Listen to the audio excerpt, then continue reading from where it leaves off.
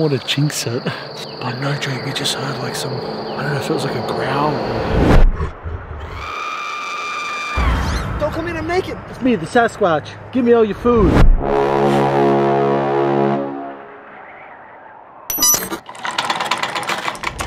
Welcome back, everybody. My name's Ricky, this is Ben. Together we're ETFW, and tonight we're in the middle of nowhere.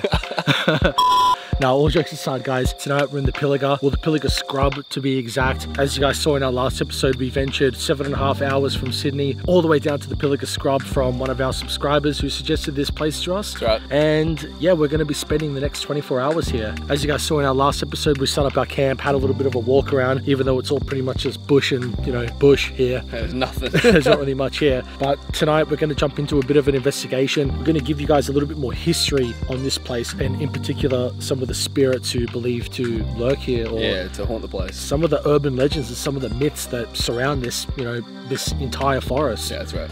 So with that said, we're going to roll a bit of the history. But before we do, honestly, it's starting to sound like a broken record, but we're going to be running out of names if you guys aren't subscribing. Jarlsberg. Why haven't you subbed yet, man? Come on, Jarlsberg. Jarlsberg. Look, I don't know what it's like over in Sweden, but I know you guys got subscribe buttons, okay? So if you got that subscribe button, it's the big red thing that looks like this. I'll put it up on the screen somewhere. Jarlsberg, hit the subscribe button. Stop playing around, man. We want to help you out. We want you to see the videos every time you log into YouTube, and we want you to join the family, man. That's right. Join the ETFW family. That's so right. Many people have. It helps us out. Make sure you give a thumbs up. Make sure you comment. But most importantly, subscribe. With that said, guys, we're going to roll into the history, fill you guys in on some of the stories of this place. And with that said, let's roll the history. Let's stop blabbering on. Let's show you guys what we're doing. Let's get into it. Deep in the heart of north-central New South Wales lays a forest spanning over 5,000 kilometres. This dense bushland is known for its scenic tracks, wildlife, but most of all, its terrors, which are rumoured to lurk within. To begin the story of the Pilliga Scrub, I must take you all back to the native Aboriginal people who roamed this land long before we did. The natives still have stories of evil entities, which are rumoured to lurk within this dense forest. Believe what you will about the legends, although those very stories were enough to keep clear the native Aboriginal people from the Pilliga Scrub who refused to enter, instead travelling around the scrub entirely. Fast forward many years and the stories of the Pilliga Scrub seem to multiply. Campers reporting on strange happenings, truck drivers reporting on unusual sights, and locals heeding the warnings from the natives and steering clear those who wish to venture in. As I mentioned, the Pilliga is rumoured to be inhabited by an evil presence. Over the years, there are two stories in particular which lend credence to this. The first is the Pilliga Princess. In 1993, Claire Whipson, a homeless Aboriginal woman, was struck by a truck driver in the late hours of the night. Unfortunately, she did not survive the accident. What is unsettling though is the official report and stories that follow after her death. Claire Whipson was a known homeless woman who lived around the Pilliga Scrub. She was known to walk up and down the Noel Highway pushing a shopping trolley with her belongings. She would often try to hitch rides with truck drivers who passed by, and over the many years granted herself the nickname the Pilliga Princess. As mentioned, in 1993, she was struck down by a truck driver crossing through the highway. The report states that Claire Whipson turned towards the truck, arms outstretched in a hugging gesture, and ran towards the truck. Other truck drivers over the years after her death have made reports of seeing a similar looking lady wandering up and down the highway through the day and night. She was also believed to be one of the only Aboriginals who would freely enter the Pilliga Scrub. Could she have known the secrets of what haunts the forest? The second story, which seems far-fetched, is that of Australian urban legend, the Yowie. The Yowie, similar to the Sasquatch or Bakwas, depending on where you live in the world, is believed to be a large humanoid-looking creature. We are not too sure where the stories originated from, although the Pilliga Scrub has gained a reputation amongst Yowie hunters, and the reports flow into the dozens. All speak of a large creature which lurks in the woods and feeds on unsuspecting campers or those who travel into the scrub. As we mentioned, the stories of Yowie seems far-fetched, but could they have also been the evil that the native Aboriginals spoke of? With all these stories, we decided to head out to the Pilliga and stay overnight, attempting to deduce if the stories are true. We are ETFW. Follow us as we explore Pilliga Scrub.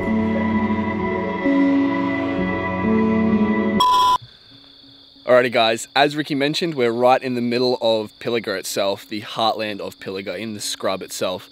Now, As we said, the area is supposedly haunted by a spirit called the Pilliga Princess. Now, as you guys saw in the history that Ricky gave you about the Pilliga Princess, she's said to not only roam the main road, it's also said that she roams the side streets, the off roads from that main street. Now, as I'll show you right now, which you guys can't really see. Yeah, it's so difficult to see. Yeah, it's really dark, but we've in the middle of a crossroad when it focuses.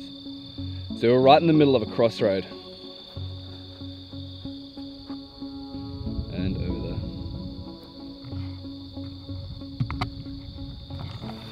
there. So we just walked about 30 minutes away from our site to be able to get to this exact location. It's probably the most logical one out of all of them. It's just off the road itself. Yeah.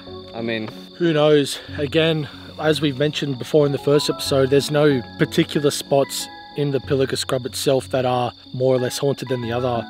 It's the whole entire area itself. And again, as we mentioned in the history, the native Aboriginal people wouldn't even cross through the entire area. They would go around. Which makes it extremely interesting considering that the Pilliga Princess is reported to be an Aboriginal woman. She, Exactly. I think, is the only one that ever would come in here. At least that's what we read online. So who knows? Maybe she was contacting those sorts of dark spirits. Maybe she was, maybe she was into like some witch doctor sort of voodoo. I don't know. Like, call it far-fetched, but I guess that's what we're going to find out. That's right. I guess that's the point of being in this paranormal industry, is that you need to make speculations and assumptions because there's no real way of being 100% sure. Exactly. That said, we're going to jump into a dowsing rod session. Let's see if we can contact her. So the dowsing rods always seem to work extremely well for us. I mean, we always get great responses with them. You know, let's see. I think tonight we're already packing shit a little bit in the middle of the woods alone. So, I mean, we don't want to f around with, you know, other things we're not comfortable with. Let's stick to what we know tonight and let's see if we can contact the Pilliga Princess and see why she haunts this place. Maybe it's not even dangerous. Maybe it's just folklore. Maybe. Let's do it. Let's find out. Alrighty guys, so we've got powerless running. Not gonna lie, I kind of definitely feel a bit vulnerable just standing in the middle of this crossways a little bit, but I can't see a thing, by the way. Like, I've got the light in my eyes, I can't see anything. So Brendan's kind of my eyes and ears right now. I've got your back. Alrighty, again, it's a dead still night, no wind, no interference. So if there are any spirits here tonight that would like to communicate, my name is Ricky, here with my friend Brendan. Gonna be staying the night. Just like to communicate and find out why this area is believed to be as haunted as people say it is. If there is anything here with us tonight, any spirits, are you able to move both dowsing rods to my far left-hand side? Again, if there are any spirits here with us tonight, are you able to point both dowsing rods to my far left-hand side? Active, man. That was quick. Thank you to the spirit who moved the dowsing rods. Can I ask, am I speaking to a female spirit or am I speaking to a male spirit? If I'm speaking to a female spirit, Note. if I'm speaking to a female spirit, are you able to move both dowsing rods to my far right? Please. Please?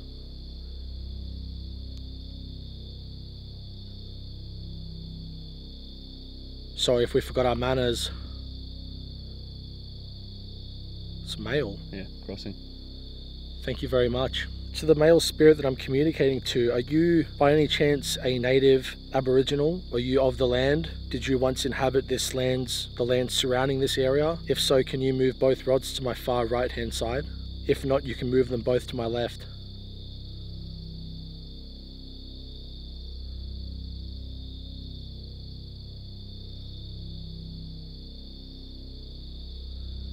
My left. To the spirit that I'm communicating to the male spirit I'm communicating to, if you are not of the land, if you are not Aboriginal, are you able to move the rods? Alrighty guys, so I don't know that the last clip kind of cut out, but brand new battery, completely full, just completely shut off. So again, we just went and swapped out the battery real quick. We put a fresh battery in, but yeah, I don't know, that hasn't happened for a while. No. So it was a male spirit that we're speaking to. So to the male spirit that I'm communicating with, you mentioned that you weren't of the land. Can I ask, did you perhaps die here? Is that why your spirit lingers here? If so, are you able to move the rods to my far right-hand side? If you inhabited this land from many, many years ago, are you able to cross the rods in front of me? Afraid. Afraid? There's no need to be afraid, my friend. We're friendly people, we're friendly guys. We really just want to know your story and know if the stories are true here. Swed inhabited this land for a long, long time. Can I ask, there is a legend that the Aboriginal native people said that there was an evil, dark spirit that haunted this area, this forest, these lands. Are we speaking to you? Is that you? If so, are you able to move the rods to my far left? That was quick. That was quick. Yeah. Wait, so Ran. ran. It was afraid, so it ran. I think so. Is what you're saying, are you saying that you were afraid and you ran perhaps to these forests? Did you find salvation here? Did you find safety in these forests? Is that why your spirit still lingers here? If you... Nathan. Huh? Nathan. You've given us a few names through our powerless device, one of the names being Nathan. Is that your name? If it is, you're able to cross the rods in front of me?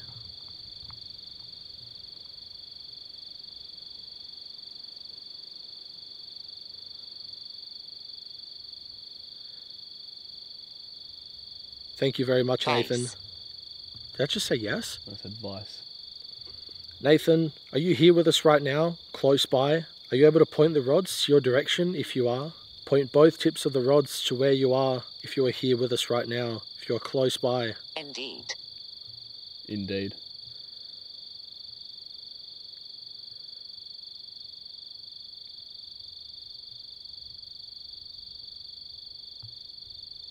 Next to you.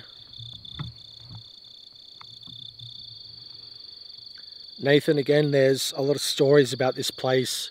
Stories apparently about you from what we believe from this conversation, that you're harmful or you're evil or, to the point where people don't even want to come in here. Are you a bit of a trickster? Or are you a bit of a evil spirit? Or have they just got the story completely wrong? If they've got the story completely wrong, are you able to point both rods to my left-hand side?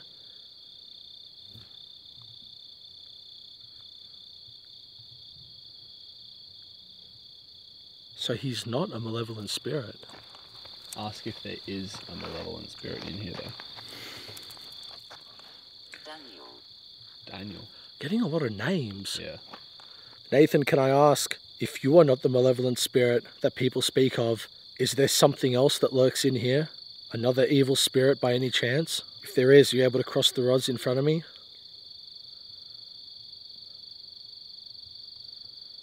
Don't be shy. Don't be scared.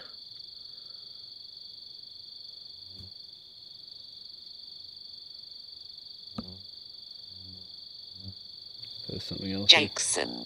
Another name, Jackson. Is that malevolent entity, spirit or thing, is that here with us tonight?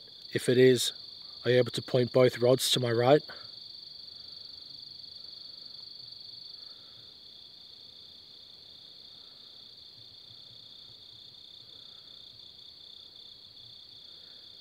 Nathan, Sacred. Sacred. are you saying that this is a sacred land?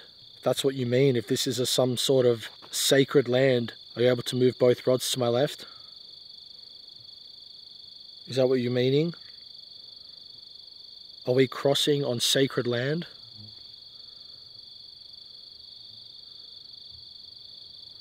I'm starting to wonder if the names that are being said, maybe people Have disappeared or something? not just that, but like maybe white settlers. Maybe they've died here. Maybe we're communicating with more than just one spirit here. Nathan, can I ask, are we communicating with more than one spirit? If the names are spirits that are trying to communicate with us right now, can you cross the rods in front of me? Or if these are perhaps people who have gone missing in here, people who have died in here, or just other spirits that rest here, are you able to move both rods to my right?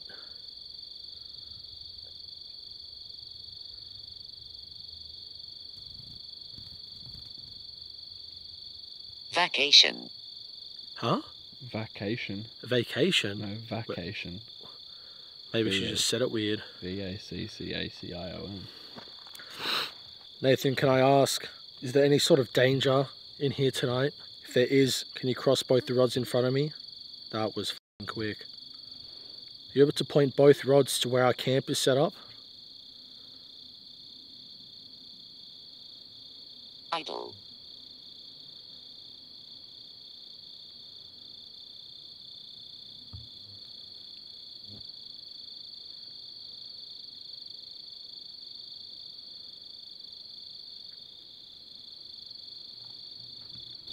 that is actually spot on.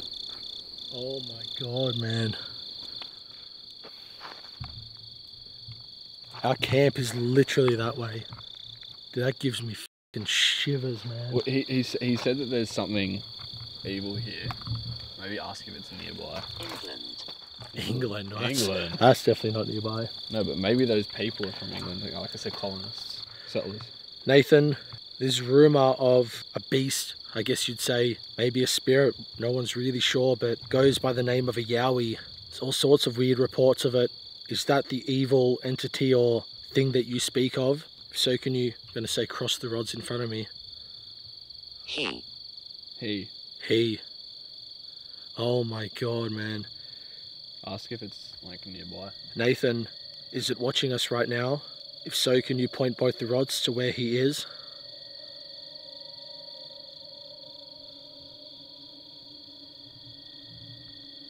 Dude, I just got f***ing chills, man.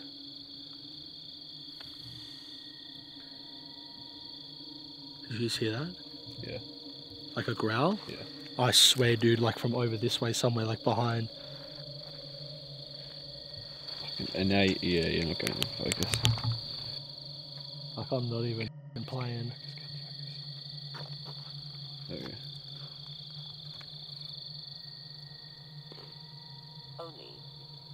Only. What? Lonely? Only. Dude, I'm freaking out, man. It said it was over there somewhere.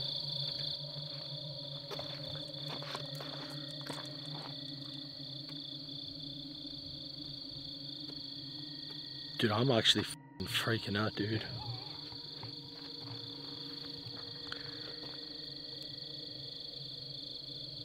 Nathan, is it a wise idea for us to look for this entity tonight? If we should steer clear of it, can you point the rods to my right? Lamb. Hey? Lamb. Lamb to the slaughter? Leading a lamb to the slaughter? Maybe. You know what I'm saying? Nathan, has this spirit ever revealed itself to anyone? If it has, can you point the rods to my left?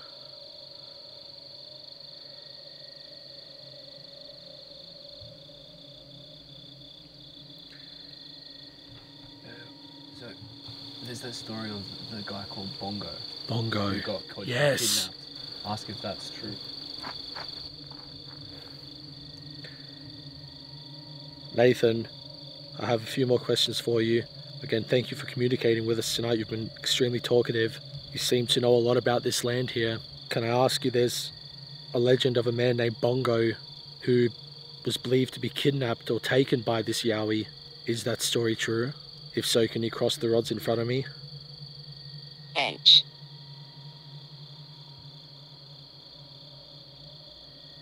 It's true.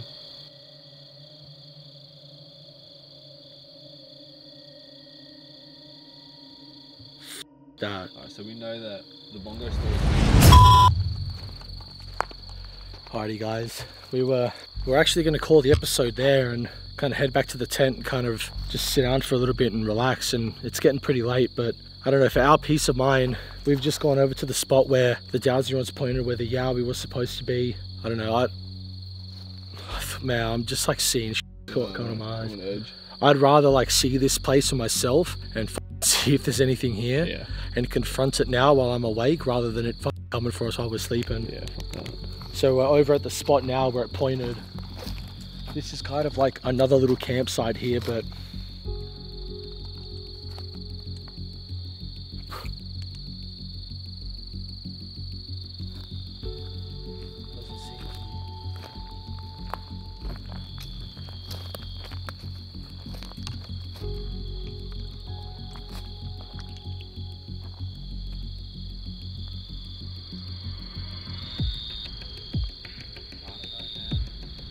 The focus is wigging out. It's focusing on things that aren't there.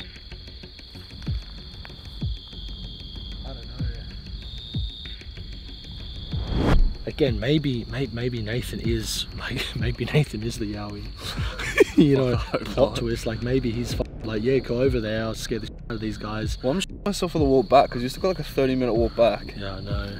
But yeah, honestly, I don't know. I don't know what to take. Sometimes, like, I mean, the last few times, the Dowswoods have been so active, man. It's just creepy. Like, it just gives you an eerie feeling. Yeah. You know, considering we're staying the night here, I mean, I'm already freaking out, but, like, yeah. It's like a laughing. Yeah. Like a